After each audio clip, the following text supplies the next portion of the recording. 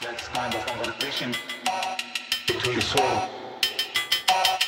That's conversation between the soul and the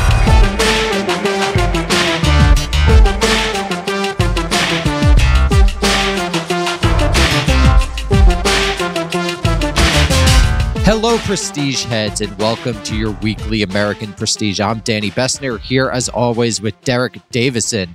And we'd like to start the show today with a reading, a very important tweet that was just tweeted by friend of the pod, President of Brazil, Jair Bolsonaro, who's finally, after we've been DMing him and emailing him, sending carrier pigeons, asking him to weigh in on cancel culture. So this is what Jair had to say. Yeah, finally he's getting the message. This is good.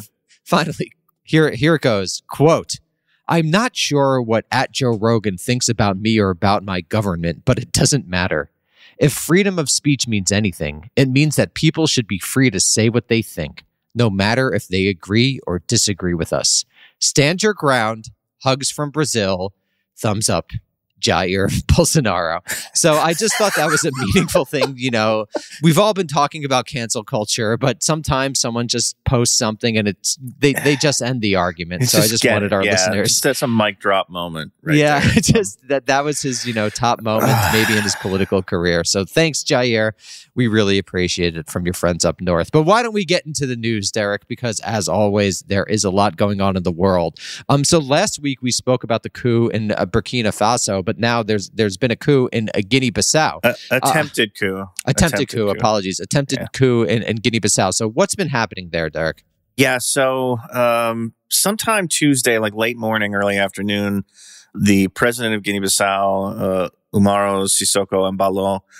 Sorry, I know I probably wrecked that, but I did the best. Someone should do a supercut of us fucking up foreign leaders. Fucking up names. Yeah. I mean, it's I'm trying, man. I'm trying. Anyway, he was in a cabinet meeting inside the government palace in Bissau. A group of soldiers surrounded the building. There was a lot of gunfire. Clearly, an attempt at either taking him captive or killing him, along with many other Ghanaian officials. It failed. The attempt failed. Security forces drove off the apparent coup plotters. We were attacked with very heavy weaponry for a duration of 5 hours, but now everything is under control. There were at least 11 people killed in this incident, 4 of them civilians. And Embalo is still president. So unlike Burkina Faso, Guinea, and Mali, 3 West African countries that are currently under military rule, Guinea-Bissau is not, as of this writing. We're speaking, Derek, actually. You've been speaking. Well, sorry, this is speaking. Yeah, sorry. Jeez. Anyway, as of this podcast, Guinea-Bissau is still under civilian rule. I don't know why these folks attempted a coup. I don't know the rationale. Embalo has said he thinks it's linked to, or he suggested that it may be linked to drug trafficking, which is a problem in Guinea-Bissau. It's sort of a way station if you're shipping product from, let's say, Latin America to Europe.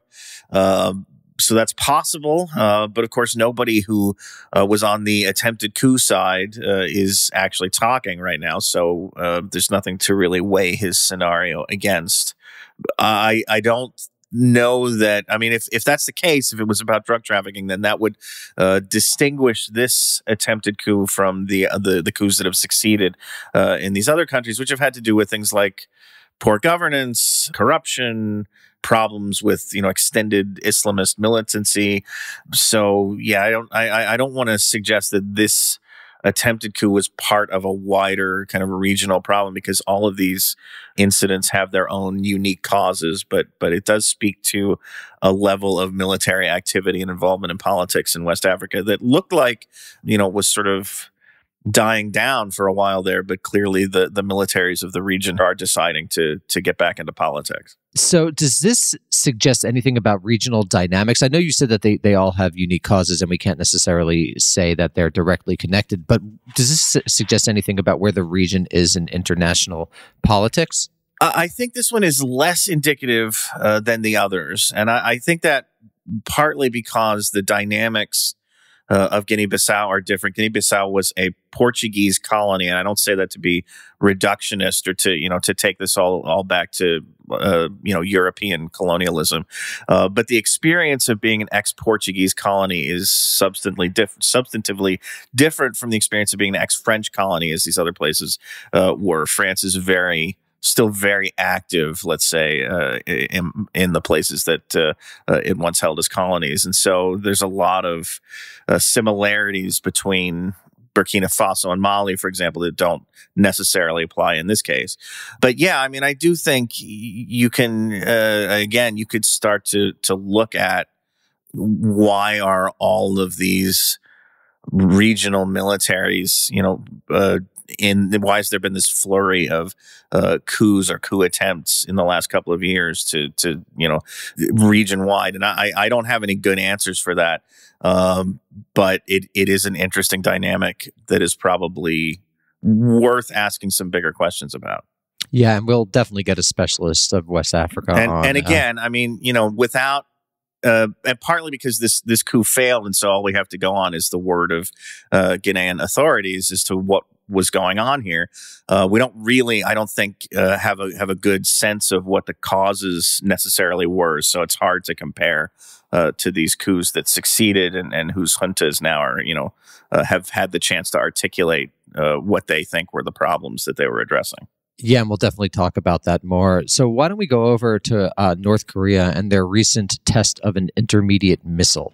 Yes. So this was kind of a big deal. I mean, as people know, and we've mentioned on the program for the past few weeks, throughout January, North Korea tested weapons 7 times, which is a pretty big escalation in terms of the frequency of its weapons tests. But on Sunday, for the first time in, I think, 4 years, I guess, the North Koreans tested something other than a short-range weapon. So something other than a short-range ballistic missile or artillery or rockets or, something like a more tactical thing. They tested a Hwasong 12, it seems, which is an intermediate-range missile, a ballistic missile that's capable of hitting Guam, so it can hit U.S. territory, or at least territory that the United States claims as its own, which makes it a more direct challenge to the United States. And the Biden administration has responded to that by calling for a UN Security Council meeting, by expressing a little more outrage than they've done after these other tests that the North Koreans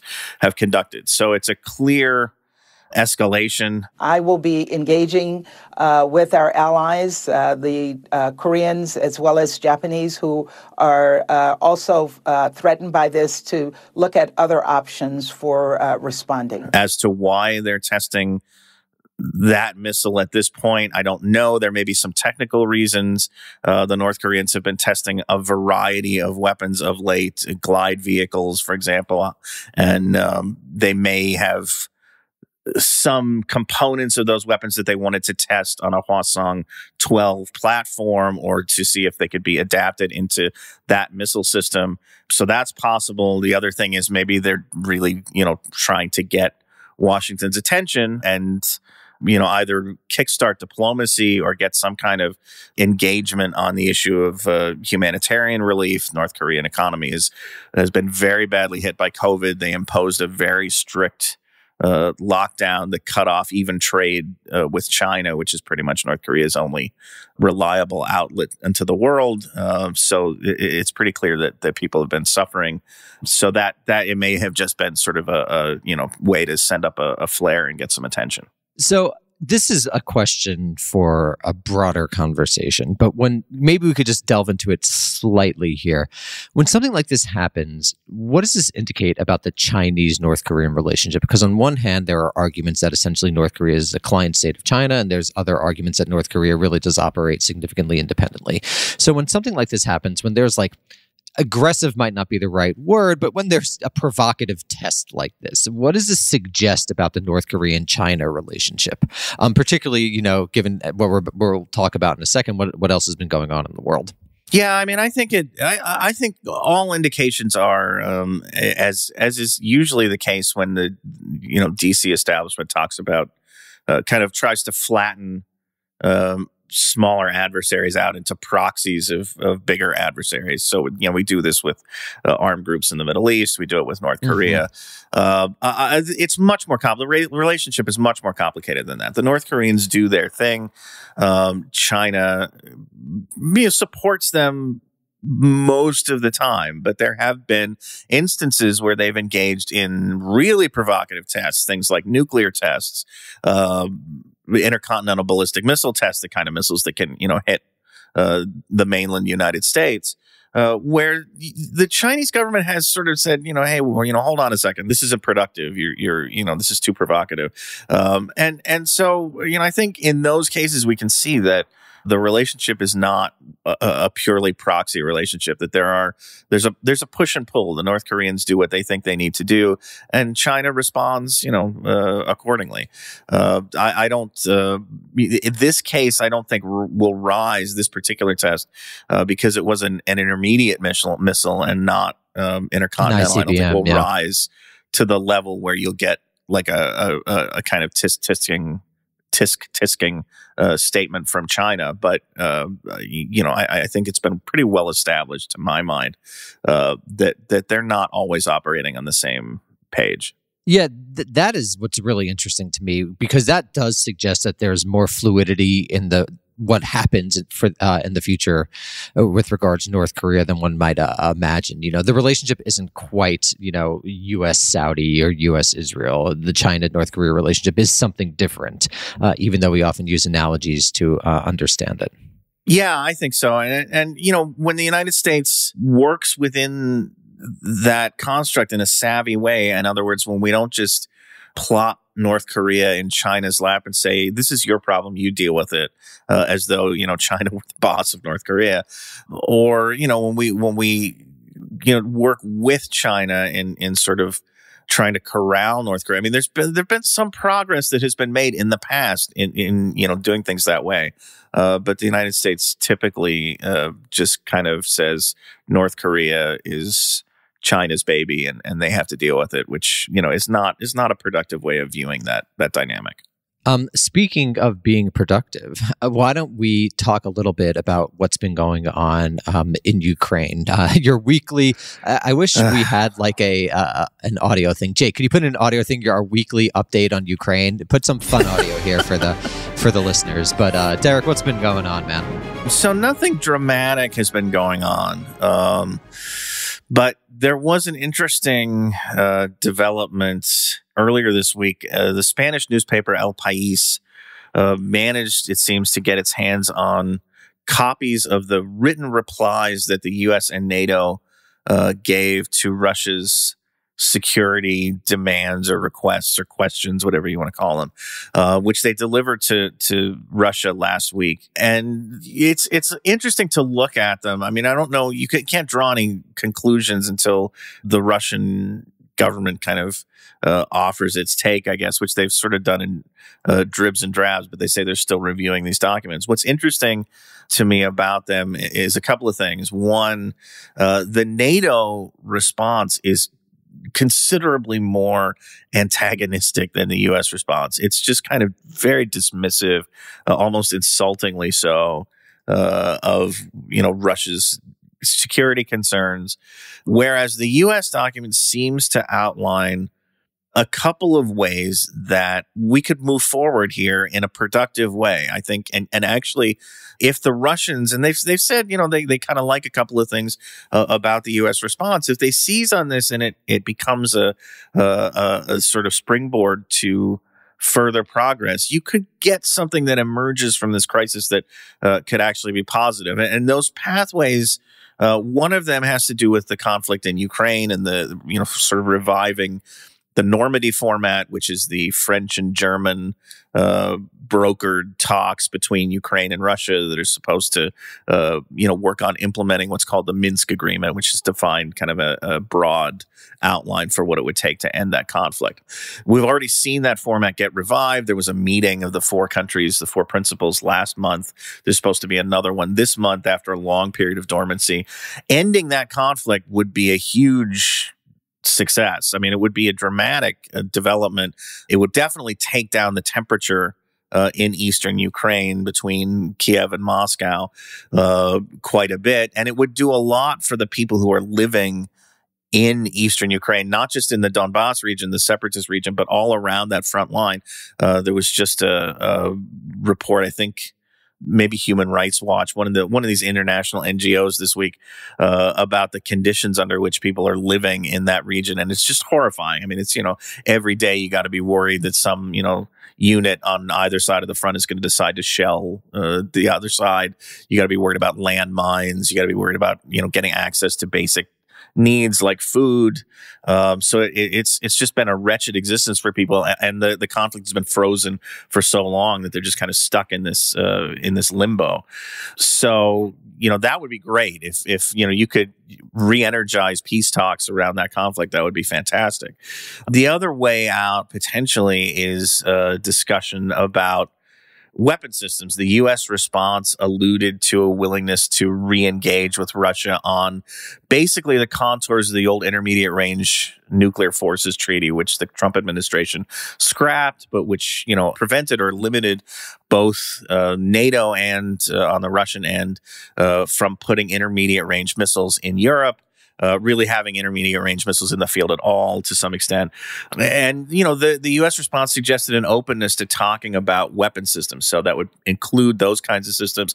It would probably include missile defense systems like the Aegis ashore system, which takes these missile defense that the U.S. Navy has developed and puts it on shore. The Russians have a lot of concerns about that because they feel it could be easily rejiggered from a defensive missile system to an offensive missile system. So revival of arms control talks could be another way to sort of progress out of this situation, which would be excellent. I don't want to leave people on a happy note because really nothing has changed in terms of the dynamic. The Russians are still surrounding Ukraine. Everybody in the West is still talking about an invasion, although the U.S. government has now said it's not going to talk about an imminent invasion anymore because it's not sure that an invasion is in fact imminent. Oh, okay. Once again, we predicted what would happen. So that, I guess that is a little bit of a development, business, but in terms of, in terms of the actual situation on the ground, not much has changed. But I do see these ways that that could be grabbed onto and could offer a way out of this situation. Do you know what this reminds me of? Derek, tell me if you're familiar with this, but the second Berlin crisis of like 1958 to 1961, when there was a lot of saber rattling around Berlin and Soviet and U.S. leaders went back and forth for literal years and then nothing changed. This really reminds me of that. This reminds me of sort of this one of the highly tension-filled moments of geopolitical history that in retrospect don't appear that dangerous, but at the time seem terrible. I don't think that's true for things like the Cuban Missile Crisis, but when one looks at the second Berlin crisis, this is really giving me echoes of that, what's going on with Ukraine today. I've said that I think the likeliest outcome here is nothing changes at all. Russia, the conflict in the Donbass is a tool that the Russians can use to keep Ukraine destabilized. They don't have necessarily an interest in seeing that conflict end completely. And the West, certainly is always interested in hyping up potential conflict with Russia. So, yeah, I think you're probably right. I think the likeliest outcome here is a lot of saber rattling, but nothing really happens. And yet the lingering shreds of optimism that I have inside me lead me to say, it would be great if what came out of this was actually an end to the Donbass conflict or some re-engagement on arms control. Those would be fantastic developments if they actually happen. So why don't we go over to Syria? And the U.S. just had an operation that killed an ISIS leader. So explain that to us, Derek. Why should we care? So, well, that's a different question altogether. But the U.S. apparently undertook a raid overnight in northwestern Syria that ended with the death under some set of circumstances of Abu Ibrahim al-Hashimi al-Qurayshi, the leader of the Islamic State, the man who succeeded Abu Bakr al-Baghdadi when in a similar raid in 2019, U.S. forces went into northwestern Syria, had found him. He wound up killing himself, allegedly at least, detonating a suicide vest. That's the story I think they're going with about Qureshi as well. That he was sort of cornered and, had access to a suicide vest and detonated it so as not to be taken captive. So that's all I really know at this point. There were about a dozen, maybe 13, I think, civilians killed in this raid. Again, the U.S. is sort of attributing that to this suicide act that Qureshi made, that, saying that these people were caught in the explosion. Who really knows, frankly, based on what we've learned just in the last couple of months, with the New York Times and other outlets reporting on civilian casualties in the war on terror and the way that the U.S. investigates these things. We'll probably never know if they were actually killed in the bombing or if they were killed by U.S. forces. But Derek, President Barack Obama said every killing that we do is legal. What about that? Well, I'm sure, they'll be designated as, even if the U.S. killed them, they'd be designated as collateral enemy damage. Combatants, enemy combatants are collateral damage. The value of killing the head of Islamic State, even though, he was in a hidey hole in northwestern Syria, and who knows how much of an actual operational role he had, they'll say it was worth the risk to civilians, and they're therefore, fully legal and permissible. Yeah, great. The rule of law, baby. Derek, Yeah. I'd like to pull a bit of an audible, if this is okay. Yeah. Could we talk a little bit about Afghanistan and that recent, the starvation that's been going on there, and the migration movements, if you're able to talk about that? Sure. So maybe you could just quickly explain what's going on before we move to what we scheduled to be our final topic. But I'd love for our listeners to get an update about what's been going on in Afghanistan, especially because we're going to start this long series on the history of Afghanistan that kind of ends with the withdrawals. So just to give people a sense of what's going on. Yeah, there have been a couple of developments this week, but in general, we've talked about the humanitarian situation in Afghanistan in the past. It hasn't improved, probably gotten worse as winter has, really set in. We're sort of in the dead of that season. Afghanistan is still unable to access most humanitarian assistance. Their foreign assets are still frozen under U.S. sanction. Aid groups are still reluctant to work in Afghanistan, both for practical reasons because they're concerned about the climate there, the environment there under the Taliban, and for fear of U.S. sanctions, basically, or fear of international sanctions. There was a meeting, I want to say last week, in Europe between a group of European diplomats and a group of Taliban representatives to try and work out some way of getting humanitarian aid into the country. But they didn't, as far as I could tell, they didn't make a lot of progress. They issued a statement where they sort of talked in vagaries about, agreeing to work on this problem and that sort of thing. But as far as I could tell, there was no specific outcome from those meetings. Yeah, so there's an AP report that people, if you want to know what's going on, that just came out, I think, earlier this week, about the sort of dire straits that the Afghan people are in as winter has set in, and they're lacking access to fuel, lacking access to medicine, food, all the sort of basics of life. So the situation is not great. The crisis has actually driven prices of organs down. Prices have gone down from $2,000 for kidneys to $1,500. Others are contemplating even selling their children to survive. On the, I guess, plus side, also this week, the Qatari government reached an agreement with the Taliban to allow evacuation flights to resume. Those flights had been suspended in December under some Taliban demands that their own personnel, their own people be allowed to travel on those flights to go abroad and do fundraising. The Qataris had refused that. They've apparently come to an agreement to allow 2 chartered evacuation flights out of Kabul per week, which will give people who have travel papers or who are citizens of other countries the ability to get out of the country. Probably the Taliban has said they would honor those things. So for those people, there may be a new way out. For people who don't have travel documents or aren't citizens of other countries, they're still certainly facing a pretty rough time here. Yeah, and we'll continue to update on that. And so why don't we turn to our final topic, which is this Wall Street Journal report about Iran's potential nuclear breakout capability, and in particular, the neoconservative reaction to it. Yeah, so there's a story in the Washington Post today, Thursday, February 3rd, from Washington Lawrence Post. Norman. Oh, I'm sorry. I don't know why. Not Washington Post. No, you were right. It's the Wall Street Journal. I don't know why I said Washington Post. Sorry. Never, ever disagree with me in public again. Yeah, you're right. Exactly. I should never do it. By Lawrence Norman, who's the Wall Street Journal's Iran deal reporter and also one of the favorites of the people who don't want there to be an Iran nuclear deal. His report here is based on anonymous comments from U.S. officials, but the idea being that Iran's breakout time, which is this really lousy measure, frankly, one of the worst, of their by the nuclear way. program. It's just as bad terrible. as like Freedom House's Freedom Index, which I think might be the worst one. You get a B- in freedom. Derek, I'm going to start grading you in your freedom this week. You're not doing great. I don't think I'm going to do so great. Yeah. So what the breakout period is basically is the length of time that U.S. officials think it would take Iran to amass enough weapons-grade uranium for one nuclear warhead.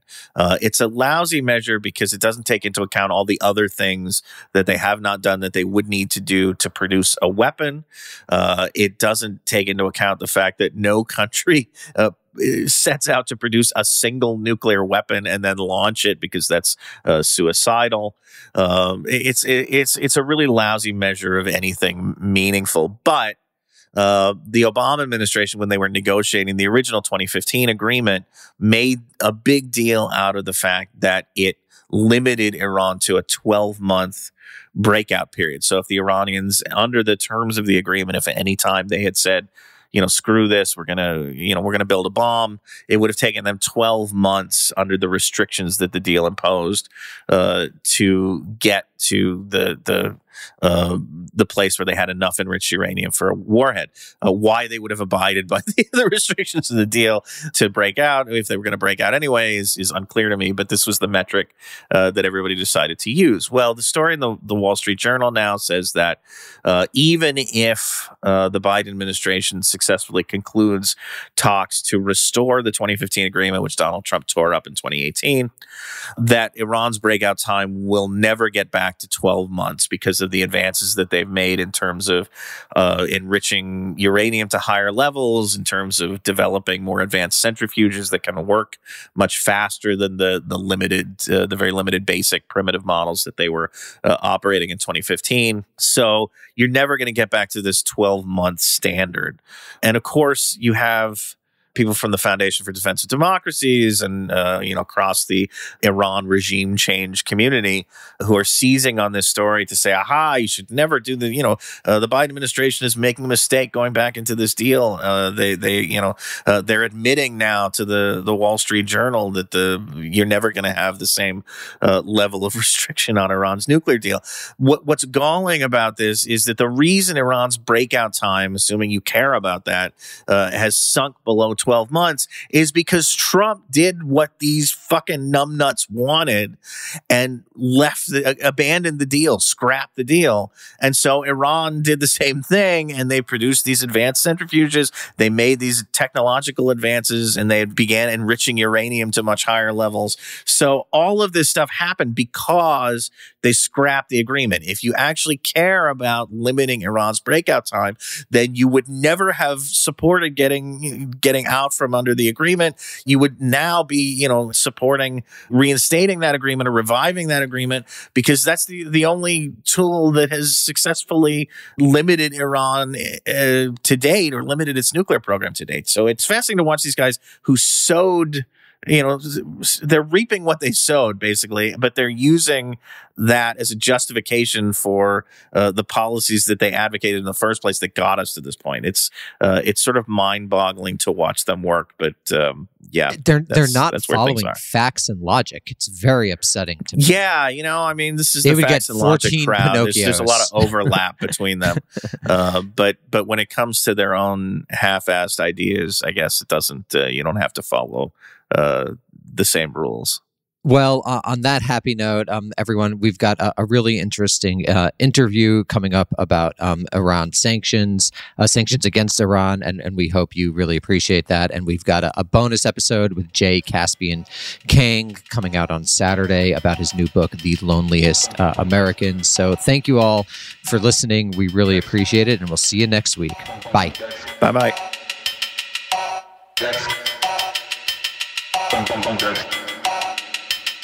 Hello, American Prestige listeners. It's Derek with you as usual, I guess. And as usual, I'm joined by my esteemed co-host, Danny Bessner. We are very lucky this week to be speaking with Yar Batmanghelidj, who is a visiting fellow with the Middle East and North Africa program at the European Council on Foreign Relations, founder and CEO of the Bourse Bazaar Foundation, which is a think tank that works on economic the intersection of economy and foreign policy, economic diplomacy, economic development, primarily focused on the Middle East and Central Asia. He is one of maybe 5 people in the world, if you want to talk about U.S. sanctions on Iran and their impact, you would want to talk to Yar here. So we are very lucky to be joined by him.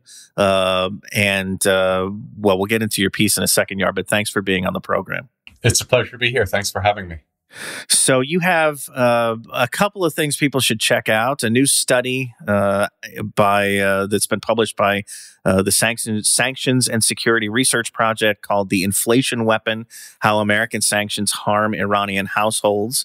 You've written about the study for over at Just Security in a piece called To Make Sanctions Policy More Humane, Limit Food and Medicine Inflation. And you also did an interview and fed a very good piece, I think, by Spencer Ackerman, friend of the pod, actual friend of the pod, not joking about that. Yeah, actual friend of the pod. At his Forever Wars newsletter that's called Iran Sanctions and Inflation as a Weapon of Mass Destruction. So people should check all those things out. We'll have links in the show description. But why don't we start, if we're going to start talking about the effects of U.S. sanctions on Iran, why don't we start with the history of the U.S. sanctions program, which goes back we think of it as going back to sort of the nuclear issue and kind of late Bush administration, early Obama administration, but it really starts well before that. Can you sort of walk us through that history? Yeah, so the history of sanctions on Iran is largely a history of U.S. sanctions on Iran. And that's something that, we can talk about in more detail. But basically, the U.S. is this power that has a unique ability to use sanctions to isolate countries from the global economy. And they first started to use sanctions on Iran for that purpose way back in 1979, when there was an initial set of sanctions imposed on Iran after the Islamic Revolution, when a government not very sympathetic to the United States overthrew the Shah, who was, by some accounts, a sort of an American kind of puppet, or at least a ruler who was very close to the U.S. and dependent and part of the U.S. security architecture in the Middle East. And sanctions on Iran were tightened in the 90s, but they really began to bite and have a meaningful impact on Iran's economic development basically a decade ago, right actually in 2012, when you had financial sanctions imposed on Iran that for the first time, essentially since the end of the Iran-Iraq War in the early 90s, saw Iran experience an economic recession. So a measure was taken by the U.S. and at that time also by Western allies and at the UN level. And you had this clear impact on the Iranian economy. And since then, basically, Iran's economic development has been really sort of shaped by this external pressure of sanctions. And we've had what you can call a decade of stagnation. So before we go into that, why don't you just describe literally the basics of how sanctions function? What gives the United States the ability to strangle another country's economy through sanctions? How does the global economy literally function? So Sure. Answering how the global economy literally functions. Yeah, I'll try and make it fast. I think maybe talk about dollar diplomacy and access to the Fed, the two big ones. So there's really two things at play here, and there's two kinds of sanctions that we can talk about. There's primary sanctions and secondary sanctions. And primary sanctions are those sanctions that were first put in place by the U.S. all the way back in '79. And basically, primary sanctions are different kinds of laws and measures that prevent U.S. persons or the use of the U.S. dollar from being involved in different kinds of commercial activity in Iran. So that could be trade or investment. And you're basically saying, look, if you're a U.S. person, a U.S. company, or you plan to use the U.S. dollar, these sets of activities are prohibited. And basically, the primary sanctions may mean that you're not able, as a U.S. person, to engage with Iran in an economic way, with the exception of a few areas, for example, humanitarian trade. But there's a second category of sanctions that are secondary sanctions, which have proven much more complicated and actually much more harmful for Iran's economy.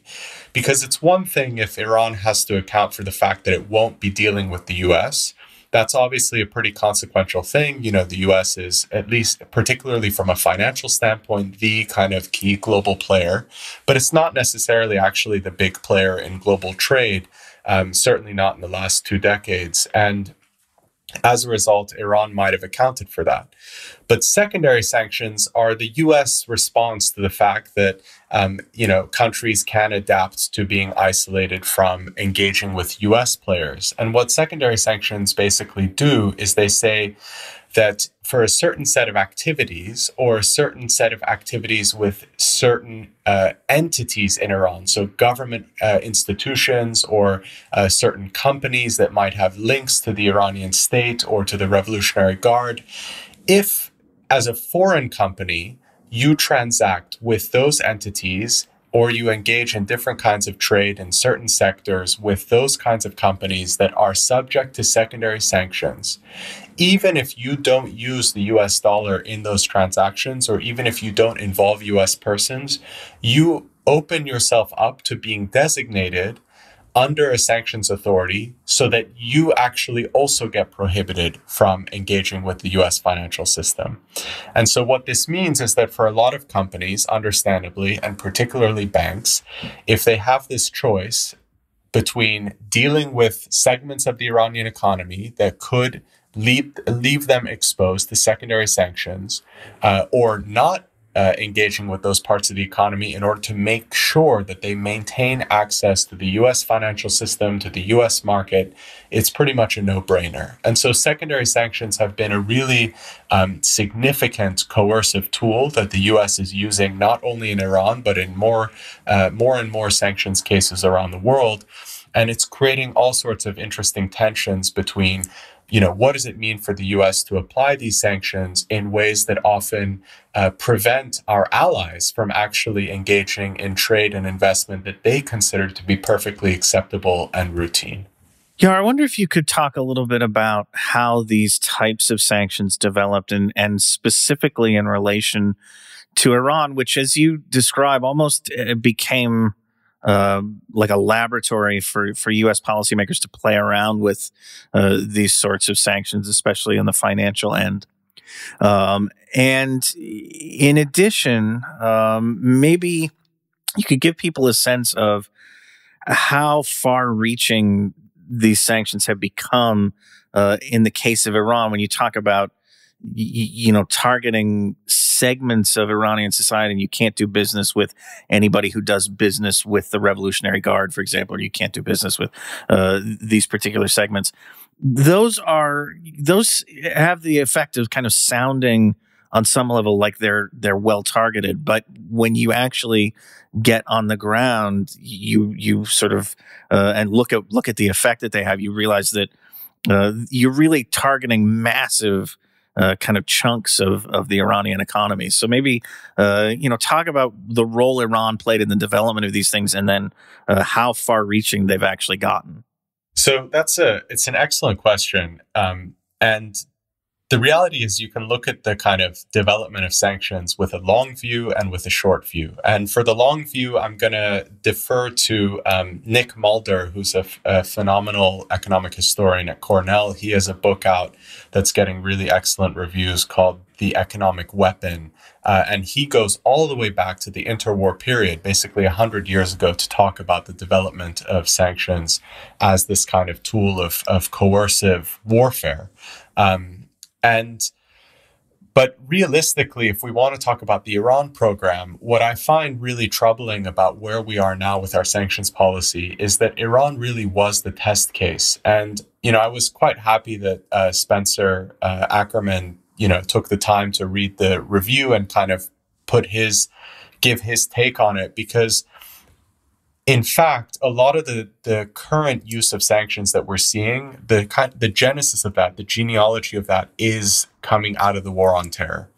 And you basically had a situation in the late years of the Bush administration when, the national security kind of community and those individuals that were, American officials that were really committed to the U.S. having a robust foreign policy and interventionist foreign policy, I think they realized that the debacle of the Iraq war meant that in coming years, a military solution or a military option was going to be less on the table, because the American public was just clearly quite tired of, this notion that, we have to engage militarily, put troops on the ground and get basically dragged into all these quagmires as we had in Afghanistan and in Iraq.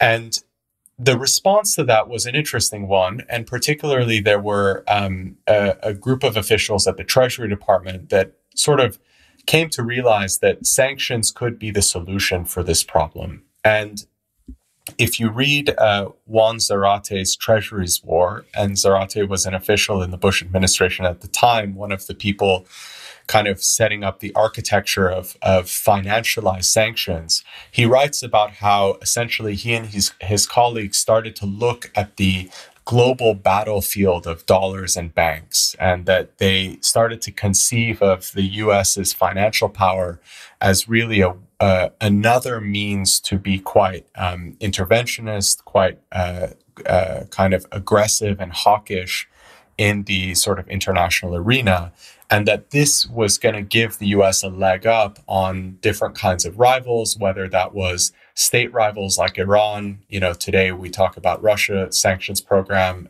increasingly the risk of using sanctions on a larger scale against China, and also non-state actors, the idea that sanctions were this tool that could be uniquely used to deprive terrorist groups of funding that they need to conduct their activities.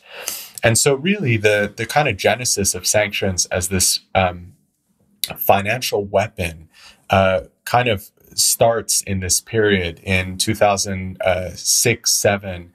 And what was interesting is that when Obama came into office and he sort of inherited this Iran crisis, and Iran was starting to engage in proliferation activity. The Iranian president at the time, Mahmoud Ahmadinejad, was a difficult character, not interested in really having constructive relations with the West. The human rights landscape in Iran was growing more complicated because of the contested 2009 election and the subsequent sort of green movement. And the Obama administration felt the need to respond in some way to these crises. And they, for pretty obvious reasons, looked at sanctions as the way to do it, because it was a way to be quite sort of direct about having a response and to try and put some pressure on the Iranian government to change its bad behavior. But it was a sufficiently different, at least on face, a sufficiently different means of putting pressure on an adversary that Obama and his administration could do it without being sort of tarnished with the same sort of political problems that would have beset him if he had taken, let's say, a more sort of traditionally hawkish military approach to dealing with the Iran problem. So the idea was use sanctions and then try and engage Iran in talks and come to a negotiated solution, but kind of force Iran to the table using those sanctions. And, what's been interesting is to see how even Democrats in the national security community in Washington have kind of looked back on the Iran sanctions case. And many people argue that the sanctions have been successful in that we did have a nuclear agreement in place until Trump tore it up. And it was an agreement that appeared to be coerced, meaning that Iran was brought to the negotiating table because of the economic pressure that was being put on its economy. But I think that the reality is a lot more ambiguous than that. And, the claims around the efficacy of sanctions are often made without a lot of evidence. We haven't had a lot of good sort of studies or careful attention given to what actually happened in Iran's economy, how that influenced Iranian decision making. So we have this funny situation where the sanctions were developed, a little over a decade ago as this alternative to, the kinds of military adventurism that made the war on terror such a disaster. And yet we are in some ways, I think, repeating the same mistakes of, adopting measures or really deciding this tool is the only and best available tool and being quite interventionist without taking adequate time to really consider, are we being effective in using this tool? And so in some ways, I actually see that at least in the case of Iran, and I think other sanctions cases, we are once again finding ourselves in quagmires. They just happen to be at some superficial level less costly to the US. And so they're not having the same political cost for American politicians that are advocating for sanctions as the first recourse when there is bad behavior from some adversary. So quick question related to that. You referred to bad behavior. So I'm curious, what do you think about the United States' entire relationship with Iran, a country that basically has absolutely no ability to threaten the United States in any way, shape, or form? And particularly, how do you think that relates to the United States' relationship with Israel? So we have this global behemoth, this hegemon that is, traipsing around the world, thinks that every world region matters to it, but I have to say I disagree with that. So what's your take on the geopolitical relationship itself? And do you see any chance of that improving over the next few decades? Or does the United States just essentially need some boogeyman that is going to threaten indefinitely to basically gin up support for this ridiculous military-industrial complex we have at home? So, I think that's the definition of a loaded question, but I think, or a leading question, if not a loaded one. Feel free to disagree. Honestly, I'd love to get into it. Yeah. I think the point is that is ultimately where I come down on this issue. I think this is the perception of Iran as this enormous threat to U.S. national security is greatly overstated. It has been for, I think, specific political reasons. This idea that it has been useful for the U.S. to have this kind of bogeyman. We went in and for a long time, we sort of told ourselves we had dealt with the Taliban. We went in and we got rid of Saddam Hussein, and there needed to be some other figure there for us to kind of use as a foil for what the U.S. was meant to do as the one actor in the global system that was enforcing order and providing kind of peace and security as a dividend, particularly in the Middle East. And Iran was that recalcitrant country that the U.S. was supposed to, see as its rival. Now, what's interesting is that I think, unfortunately, we have squandered what was a really historic opportunity to actually reset the relationship with Iran. And I do think that the nuclear deal that was implemented in 2016 was a remarkable diplomatic achievement, both because, of course, you had this commitment from the Obama administration to spend political capital on a negotiated solution for some security challenge in the Middle East, which is something that we had not done for a while, but also because from the Iranian side, there was this remarkable commitment from the Iranian leadership and certainly from the government of Hassan Rouhani to engage in a multilateral negotiations in which the U.S. was really the key negotiating counterparty and try and find a pathway to a more sort of functional, possibly down the line, a normalized relationship. We had that opportunity and we squandered it, I think, in two ways. The easy answer for why that opportunity was squandered is because you'd point to Donald Trump's, unexpected arrival as U.S. president, and the particular interests that were around him, his inability to think strategically, his impulsiveness, whatever it was, and the decision to withdraw from the agreement. But one of the things that myself and some colleagues, kind of looking at sanctions from our particular vantage point, have been trying to highlight in recent writings and make more of a topic of discussion among U.S. officials in particular, is this idea that the initial problem was not. There was an initial problem that was prior to Trump's arrival, and there was an initial weakness in the diplomatic negotiations and the nuclear deal that came out of those negotiations, and that problem really stems from sanctions. And the issue here is that basically, U.S. sanctions make diplomacy harder.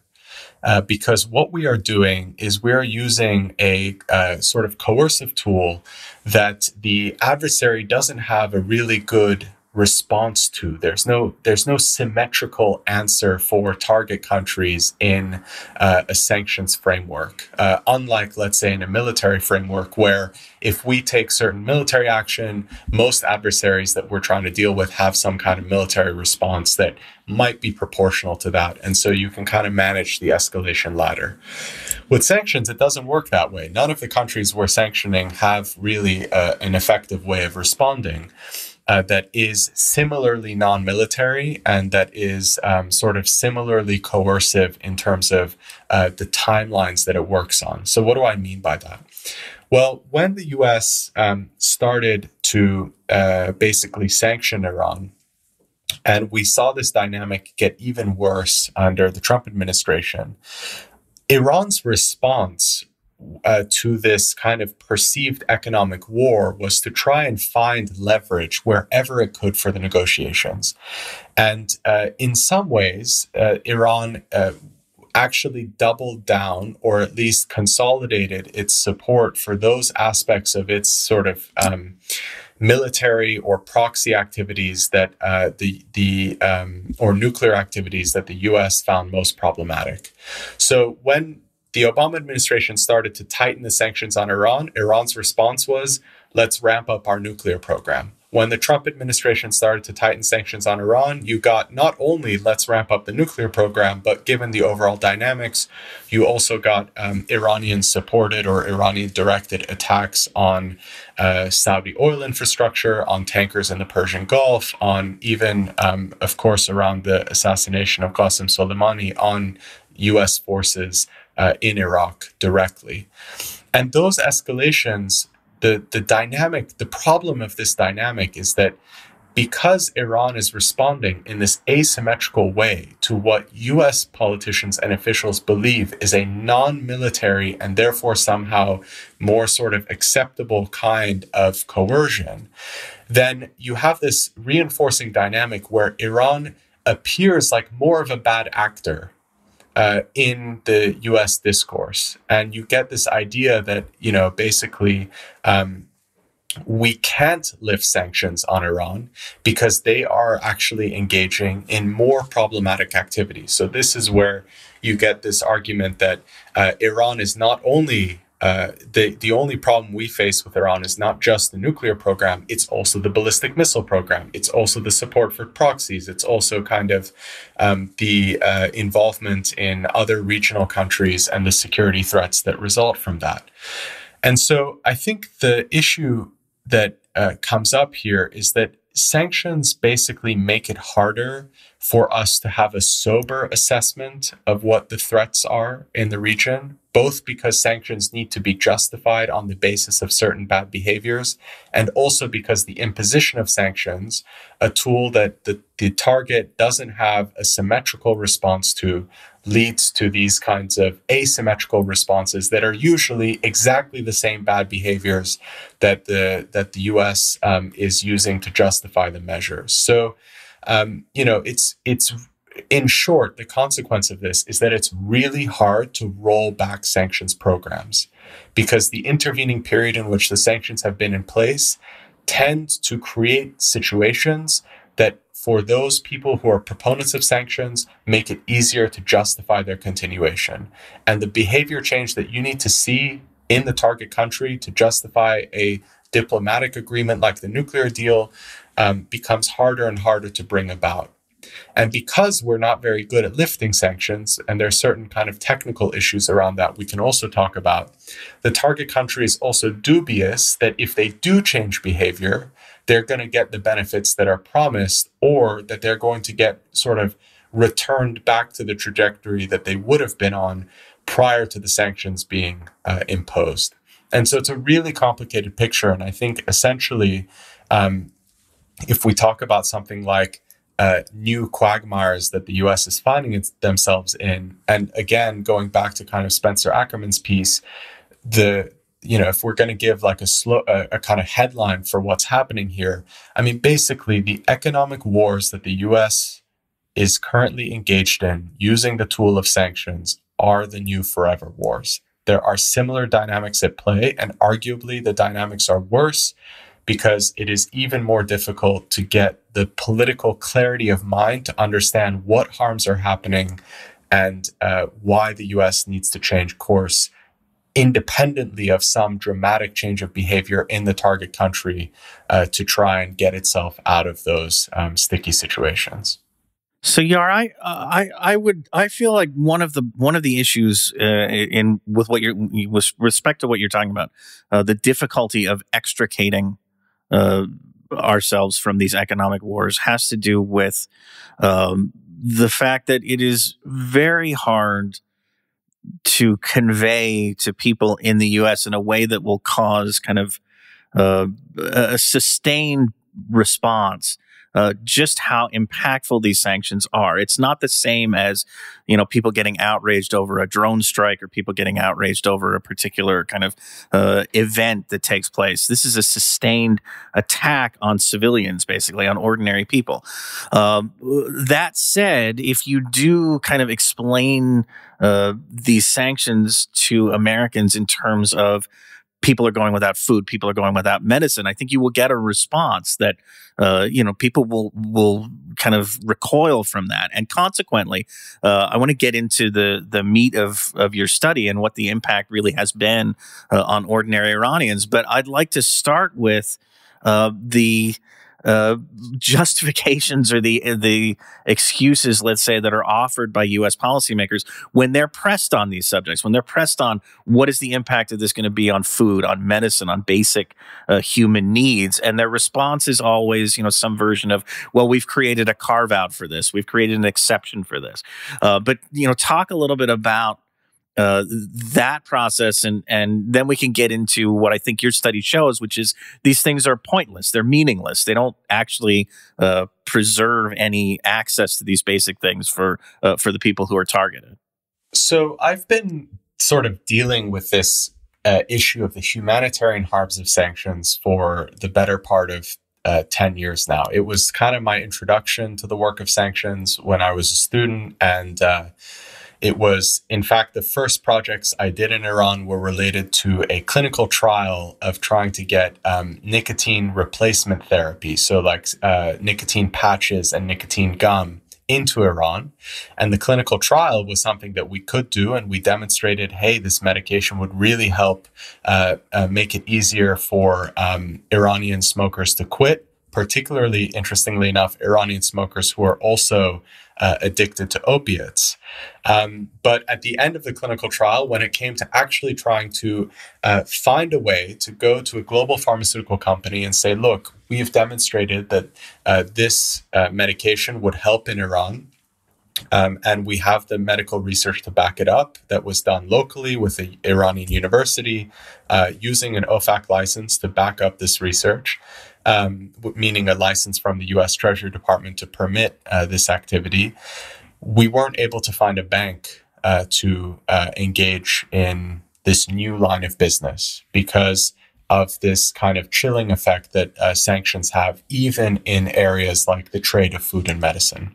And to be clear, this is, yeah. I mean, this is an effect. This is basically, even if it's written into the letter of the sanctions law, if you approach the banks and say, you're allowed to do this. They're the uncertainty about what is actually there and what they can do or not do without triggering U.S. sanctions is such that they will take themselves out of these types of transactions anyway, even if in the letter of the law they can do it. Exactly. So I would say 95 to 99% of banks will just write it off. Will write off Iran, just because these sanctions are in place. A small percentage of banks will, on a case-by-case basis, facilitate humanitarian trade. But and they do that at great expense. They do that at great administrative burden. And basically, because it's such a headache, they will only do it for large clients, for clients that have been around for a while. And they will they'll charge a premium in order to do that. And so this is one of the things I highlight in the paper, is that even when this trade is taking place, and it's not that there's no food or medicine flowing to Iran. In fact, part of Iran's economic resilience is that it has continued to engage in international trade despite U.S. sanctions. But it is doing all of that at greater cost, and those costs are passed on to ordinary people. So if I was to try and explain what is the consequence of our sanctions policy for ordinary Iranians? I think the way I would describe it is that it's really about the mundane tragedies. And what I mean by that is this is about people who, for basically 3 decades, Iran was a country that had a volatile economic kind of planning, and the government was not always getting it right in terms of how to get the country on the right track of growth. But for 3 decades, Iranians could be confident that their economic prospects would be better 5 years from now than they were today. And there was this steady tempo of economic growth, and there was this kind of optimism that was inherent in the development of the country. Then in 2012, you get the financial sanctions imposed, and for the first time, you have a sharp contraction, a recession that was similar in size to what the Great Recession was for the US, for example. So you had similar consequences. You had people who lost their jobs. You had people that were suddenly dealing with significant inflation. And so even if they had their jobs, their wages weren't allowing them to maintain the same standard of living. And it became a kind of race against time. People had to dip into their savings to just kind of keep things going. They were concerned about, what the prospects would be next year and in the next few years. And generally, this kind of pessimism fed into the Iranian economy at large and into the thinking of ordinary people and ordinary households. And, people might say, okay, well, if this is the consequence for most people, is it really that bad? I mean, it sounds like these sanctions are an okay kind of measure, but the issue is not so much what's happening to the middle class. I mean, I think there are significant questions over why it is in the US national security interest to immiserate the middle class of Iran or of any country. And we can ask big questions about whether that's tactically intelligent or strategically intelligent. And I think the evidence is that it's neither. But if we are going to look at humanitarian harms, part of the reason why in the case study I focus on inflation is that over the last decade, a lot of the debate over whether sanctions are harming ordinary people in Iran has focused on whether there are shortages of food and medicine. Is food and medicine less available than it used to be? But that framing actually misses the reality of the harm, because in countries where the economy has proven relatively resilient to US secondary sanctions, and you don't have a runaway crisis the way you have in Syria or Lebanon or Venezuela, you're not going to see the kinds of shortages that we see in those countries where literally food and medicine is scarce. Rather, instead of availability, what matters, and this is what I focus on in the case study, is the affordability of those goods. And the reason affordability is a useful way of thinking about this is that what we're essentially looking at are who are the vulnerable people in Iran's economy? Who are the working class families that were maybe a little bit above the poverty line, just getting by, And how has this significant situation of inflation rates of 40 to 50% a year meant that actually simply by being in the same position, even if the breadwinners in a household keep their same jobs, maintain their same wages, suddenly they are significantly worse off to the extent that maybe actually that household is no longer getting the same level of caloric intake that it needs, or maybe it can no longer afford to fund their children's education past, secondary school, and so on and so forth. And of course, for many families where there is something more significant, like a loss of a full-time job, you suddenly find yourself sliding down below the poverty line. And I think that loss of economic prosperity, we can think about it as at a macro level as just numbers related to what the income distribution is in Iran and, more people falling below a certain threshold. But at a micro level, if you look at individual households, basically what has happened is that because of these kind of vague concerns over the nuclear program and over Iran's status as a kind of regional hegemon, the US has used an economic tool in sanctions that, despite being classified as a kind of targeted measure and despite being intended, at least ostensibly, to limit the revenues of the government and of certain kind of unfavorable entities like the Revolutionary Guard, the single most clear economic impact of the sanctions has been to create these high rates of inflation and then to basically lead to a significant loss of welfare through that inflation for millions of Iranian households. And when we, sort of as Americans try and contemplate whether this strategy is sensible or whether these tools are the right tools for achieving whatever goals we have to set out, this is the economic consequence and this is the humanitarian harm that needs to be accounted for. And basically the contention of the case study is that we haven't been looking at this picture. And just to wrap up, I think the other way of thinking about this is that sanctions proponents talk about economic impacts in sort of the abstract or at the high level. They'll say like, our sanctions are putting pressure on the regime because there has been this drop of oil exports, this level of economic contraction, this level of inflation. But for whatever reason, given, I think, the general literacy on sanctions in the US electorate, and given how Washington is currently set up institutionally to think and deal with sanctions policy, there is no effort to actually define the economic consequences of sanctions as they pertain to the ordinary people in these countries. And that actually means that people can kind of shirk off the question of, are you having humanitarian harms? Because all the politician has to say is, well, there are no shortages of food and medicine. Food and medicine remain available because of our exemptions. And that's how they can kind of get to the issue of whether or not they're having a harm. So, Yar, this may be a unfocused question, so feel free to address it however you would like. But what's the point?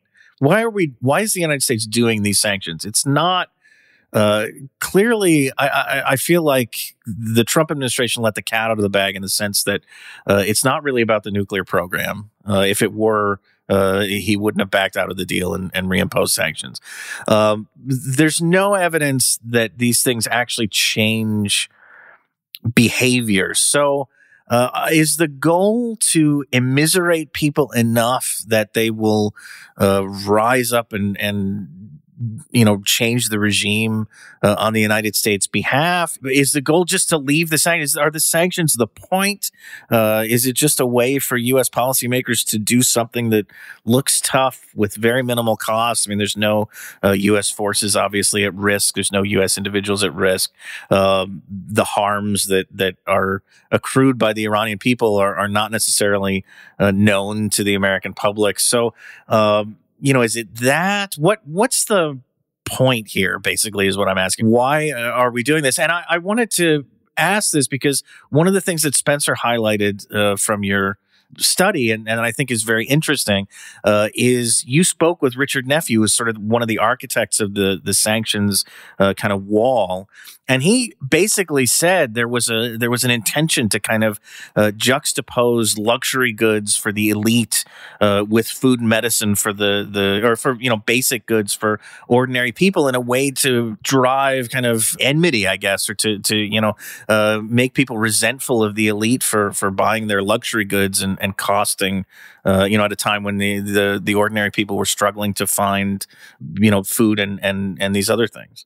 So just to clarify, I have spoken to Richard on these issues before. The section that actually is quoted in the case study and in Spencer's piece is from Richard's book. So he's written a really interesting book called The Art of Sanctions.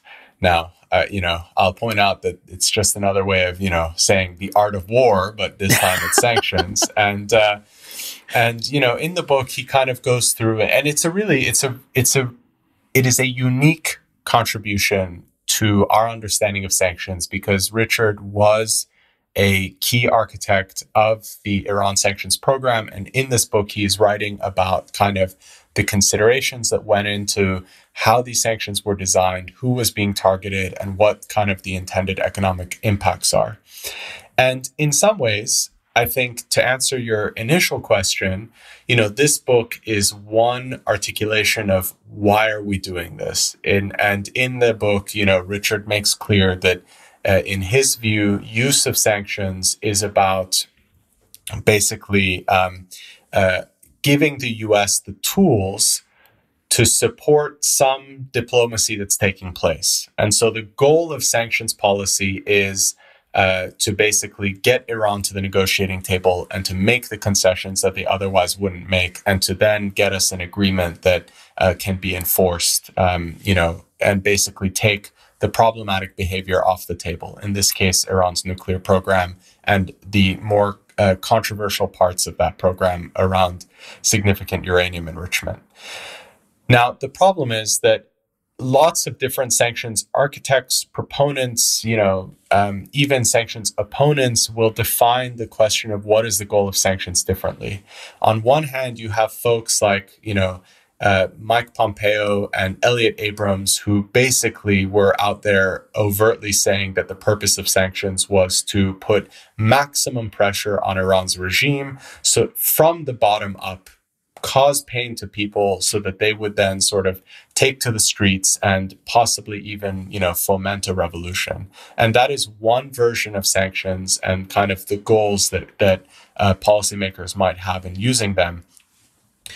Other policymakers are maybe a bit smarter in their political communications and will say that no, actually sanctions are meant to support diplomacy, and it's about causing pain so that there's a behavior change, and we define that behavior change in the context of some negotiated agreement where in return for the target country kind of accepting restrictions or abiding by certain norms or rules, we will lift sanctions. And so the Iran nuclear deal is a classic example of that. But I think there's another kind of goal that we can sort of conceptualize here. And I think this goal has become clear in the last sort of couple months in the conversations around sort of the Ukraine crisis. And the goal is simply to do something. And I think that, obviously U.S. policymakers are under significant pressure in a global arena that is chaotic, where the U.S. is really the sole kind of country that is taking upon itself the responsibility to enforce an order, that there is some robust action in the face of, whether it's human rights violations, global kleptocracy, a nuclear program that's gone awry, missile proliferation, whatever it is. And the easy thing to do is often sanctions. And so in some ways, the goal, I think, is just to do something. But the problem is that I feel that often U.S. policymakers that co-sign sanctions programs, often coming on board to programs that are being championed most vocally by people that have much bigger goals, like getting to maybe some sort of diplomatic agreement, or more often than not, actually trying to cause a revolution in the target country.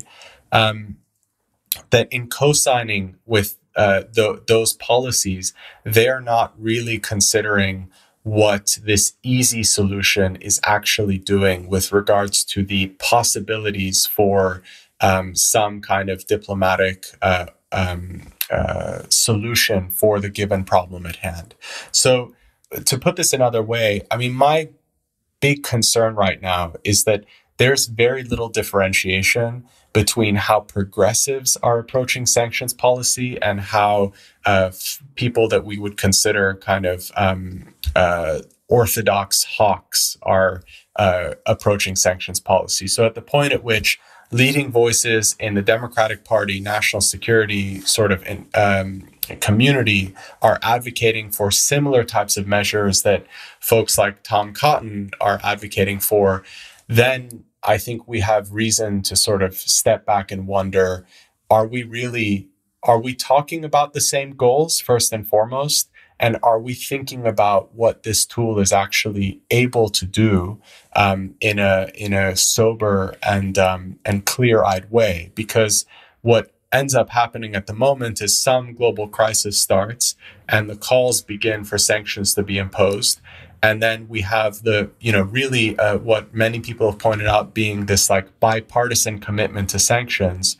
And there is as a result, there's no one kind of acting as the check to say, okay, are we sure that this is the really effective thing to do? Are we sure that this is the humane thing to do? Are we sure that this isn't just the easy thing to do? I think, yeah, in a sense, it's, as you said, it's sort of mirrors the war on terror, the kinetic aspects of the war on terror, in the sense that there is this drive to do something that emerges before anybody's even considered what it is that we're trying to do. It's just, let's impose the sanctions and then come up with a rationale or a way that the sort of victory, conditions of victory where we would be willing to take the sanctions away, we do that afterwards, or not at all even. It's just sort of like, let's impose these things and we sort of forget about it and leave them there. But I want to talk about, I think you raised a number of points in that response that get at kind of the moral justification for these things to exist at all. And I think it seems obvious to me, it seems apparent to me that if the rationale is let's just do something, then, depriving people of access to or the ability to purchase food and medicine and other basic goods is not justifiable. If the goal is to leverage some kind of an agreement to support diplomacy, as nephew would describe it. You can debate that, I guess, on a case-by-case basis. But I wonder, now that we've experienced an agreement, and as you alluded to earlier, the Iran nuclear deal was reached for a whole complex of reasons. It's not just that the Iranians were under sanction and they were, the sanctions were so painful that they came to the table. We talked with Sina Tusi a few weeks ago about these talks, and part of the reason that they happened at all was the Obama administration gave in on the subject of uranium enrichment. So it's a much more kind of nuanced, it was a much more nuanced process. But even if you sort of grant the contention that we punished Iran suffered, they came to the table, they negotiated this deal. Now we've gone through a presidency, Donald Trump's presidency, where the United States just ripped the deal away. Iran did what we wanted it to do. They abided by the agreement that we negotiated, and we took the deal away anyway and reimposed the sanctions. Moving forward with that as the sort of precedent that's now been set, can you see a scenario under which any other country, or let's say U.S. adversary, is going to be willing to, is going to respond to sanctions like this with diplomacy under the assumption that the U.S. is acting in good faith? Yeah, I mean, this is... Again, that's sort of leading question, but... No, but I mean, this is the big question. And there's been this whole kind of debate in Washington in recent days about like credibility and how important is this idea that the U.S. needs to be a credible actor in the global arena. And what's interesting is that in the context of the kind of Iran case, and specifically as we've been looking at the possibility that there might be sanctions relief again if the Iran nuclear deal is restored, as a result of the at this point 9 rounds of negotiations that have been taking place in Vienna to get the U.S. back into the deal. One of the big things hanging over those talks has been this idea of credibility. So from the Iranian perspective, for exactly the reasons that you just described, there is this concern around, is sanctions relief going to be verified? And are there going to be guarantees around that relief once it is implemented so that a future U.S. administration can't just unilaterally tear up the agreement? And, in some ways, the good news is that although we don't have, I think, very good answers to those two questions, and the U.S. has not overnight established the credibility of its sanctions relief commitments, it appears that Iran is going to bite the bullet and still enter the deal because it's a restored deal, allow the U.S. to re-enter a restored deal because it's in their economic interest to do so, and because they want to kind of put a bookend to this crisis and move on with the challenges of governing a country as complex as Iran. But still, there is going to be this big thing hanging over the U.S. because what now is happening is, because of the experience that other countries have had looking at the Iran case, there are question marks around what the meaning is when the U.S. imposes sanctions. So if you're Vladimir Putin and you see that there's a major increase in the sanctions, severity of the sanctions that are going to be imposed on your country, and maybe those sanctions are imposed, let's say, after you've taken some initial military incursion into Ukraine as a way to create to punish you for that action, to create an ongoing cost to your presence in Ukraine. The question becomes, look, even if I withdraw from Ukraine and the US and the EU in that case lift the sanctions, if I'm only going to get maybe 50, 60, 70% of the economic engagement that I had prior to this imposition of the sanctions because of the lingering effects of those sanctions even after they're lifted. And what we mean by lingering effects here is that, generally speaking, when the US lifts sanctions, it doesn't provide a lot of support for companies and banks that might want to re-engage the market that was formerly under sanctions. So there remains a lot of legal ambiguities even when the sanctions are lifted. Usually some entities remain designated, and meaning that you can't work with those companies, and if you inadvertently even work with those companies, you can become subject to major fines. And so all of these different kind of operational challenges mean that generally, if a company has, because of sanctions, had to pull out of a country, it's not going to go rushing back in. Also, because it never knows if, some other geopolitical incident between the U.S. and that country is going to lead to the sanctions getting reimposed. So if you're a target country and the leader of that country, and you expect that actually you're not going to go back to where you were before the sanctions episode began, you're actually going to continue to incur a cost, then the decision to actually change your behavior looks a lot more fraught than it otherwise than it might seem to U.S. policymakers. And so I guess to kind of go back to the basic point that you were making, which I very much agree with, the problem here is that we're not having a sophisticated enough conversation about sanctions in Washington. Maybe it shouldn't be a surprise that our conversations about, foreign policy are not particularly sophisticated. They don't seem to have been for a while. But I think the issue at stake here, and one of the reasons why I framed the case study the way I did to talk about sanctions as an inflation weapon is that one way that we can at least try and put a little bit more onus on policymakers and politicians to justify their use of these tools is to say, hey, you're not using some like benign economic tool that is very easy to turn on and off and has limited consequences for ordinary people. You are using a weapon, and it is a weapon. You are waging a kind of warfare by another means, and it is experienced by the target country, the leadership of the target country, and the people in the target country as a kind of warfare.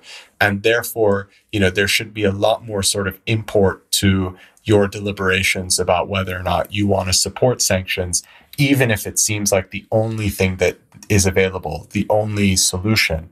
And the final thing I'd say to that is that to the extent that sanctions appear to be the only tool the U.S. has, that is itself a deficiency of American foreign policy. And I would go again to, I'd like point everyone in the direction of Nick Mulder's book and actually an excellent op-ed he had in The Guardian recently, where he pointed out this idea that, there was, in fact, in the archives, he found a warning from John Maynard Keynes, if I remember correctly, back in this kind of interwar period when governments were starting to consider sanctions as really the solution of how they were going to put pressure on their adversaries. And he issued a warning and he said, look, we should be really careful. And where we are considering sanctions, we should be considering positive actions. And I think it's the fact that the US has taken this idea that it can offer positive inducements to good behavior off the table completely. Anytime a country is vaguely an adversary, we are of the mindset that we can never offer anything that is a positive incentive for them to change behavior. We can only seek to deprive them. And that's how we're going to get their behavior change. And I think that's a very dangerous mentality that we find ourselves in. All stick, no carrot. Exactly. That actually was probably a good place to end the interview, but I do want to ask you to sort of round out our discussion of your study.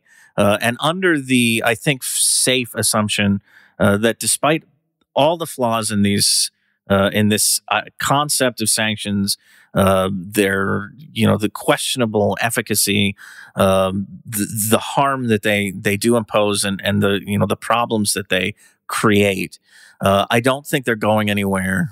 They are, as we've said in this interview, a very low cost way for U.S. policymakers to display toughness, basically to play act as though they're taking things seriously.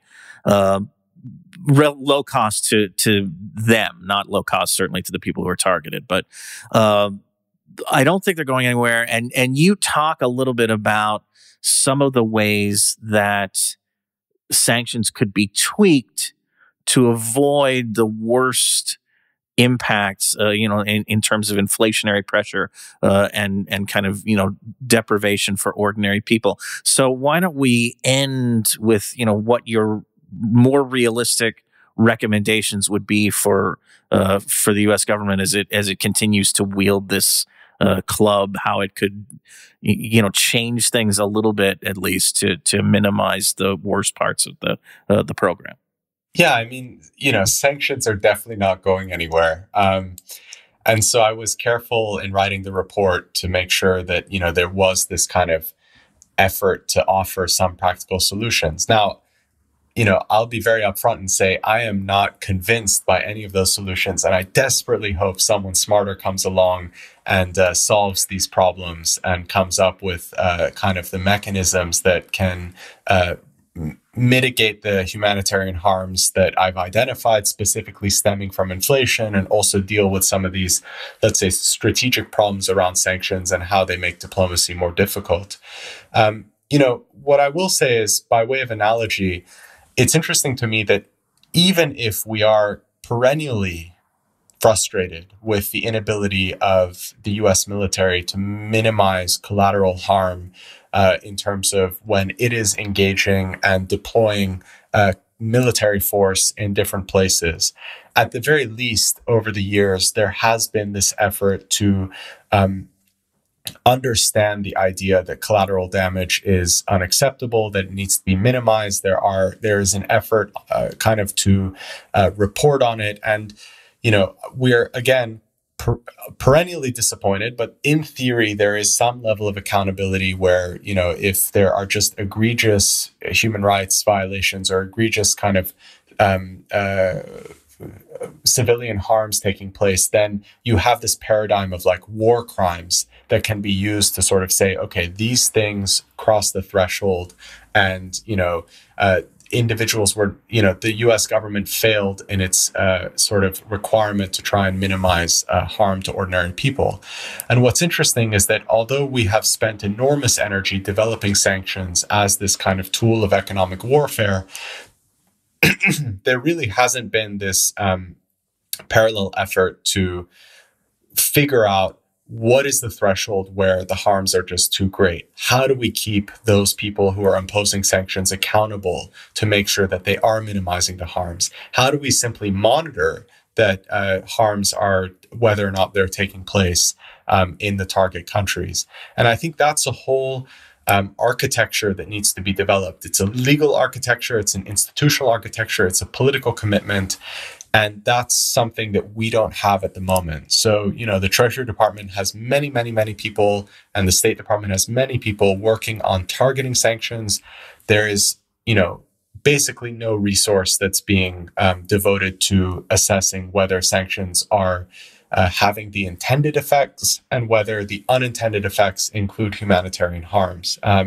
There was, in fact, a really interesting Government Accountability Office report from 2019 that looked at this and just basically concluded that none of the agencies responsible for sanctions policy, and there are a handful of them that are involved, have the mechanisms to actually figure out if what they're doing is effective. So at an institutional level, those resources are not there, and they need to be. So in the case study, I suggest that if the resources were there, one thing we could do is, if we decide that inflation, really causing high rates of inflation is an unacceptable part of sanctions policy because it doesn't clearly help us achieve whatever our goals are, as long as we're being kind of reasonable about defining those goals as being sort of consistent with U.S. national security interests, then you would create mechanisms to avoid the inflationary impacts of sanctions. So, for example, one of the problems is that although in a country like Iran, food and medicine continues to be imported, it's a smaller number of suppliers using a smaller number of banks that are engaged in that trade. And as a result, there's less competition on price. They have the ability to charge a premium. And so inherently, the product that's arriving at the Iranian port and getting onto the Iranian store shelves is more expensive than it should be. And we see similar effects in other countries like Cuba, in Venezuela, where we're basically exacerbating import dependence in these essential goods. And there are steps that can be done to address that. The final thing I would say is that there's also a test here for the Biden administration. And what was very interesting about the COVID-19 crisis was that it really clarified the role of global supply chains as being critical for the availability of food and medicine. And Iran was one of the earliest countries to have a major outbreak of COVID-19. And at the time, because the Trump administration was engaged in maximum pressure, there was this impressive effort on the part of different stakeholders to point out the humanitarian harms that sanctions were having. Progressive groups in Washington, people on the Hill, you had former Obama administration officials, including those that were involved in the sanctions architecture, writing publicly about things that could be done to ease the trade, and specifically ease the functioning of supply chains so that food and medicine could remain not only available, but also affordable. Many of those people that wrote those op-eds are now in government, and they are in some of the offices that are responsible for devising this policy. And it remains to be seen whether or not they will basically act on what was their instinct when it was Trump and his administration that had his hands on the levers of sanctions. Their instinct was to question the efficacy of that strategy and to highlight the humanitarian harms and that the U.S. could be doing more. So far, to be perfectly frank, the Biden administration has not taken steps to alleviate the humanitarian harms of its sanctions programs in any substantive way in any of the major programs around the world. So I think a lot remains to be done. And, unfortunately, there is this kind of institutional inertia around a policy like sanctions. But I think the first thing that has to happen is we have to acknowledge that this is a weapon and that we need more sophisticated mechanisms and a more sophisticated political commitment to creating accountability around the use of sanctions. And then we might get to a point where some of the solutions can be developed. On that note, Yar Batmanghelidj, thank you for being on the program. The study, again, folks, is called The Inflation Weapon, How American Sanctions Harm Iranian Households. It's available at the Sanctions and Security Research Project. Again, we'll have a bunch of links in the show description so you guys can check all that stuff out. Yar, thanks again for coming on the program. Thanks, Derek. It was a pleasure.